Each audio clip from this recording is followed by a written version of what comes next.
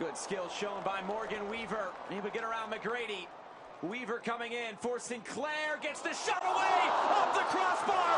Sugita dives and scores! It's the first NWSL goal for Hina Sugita, and Portland leads 2-0.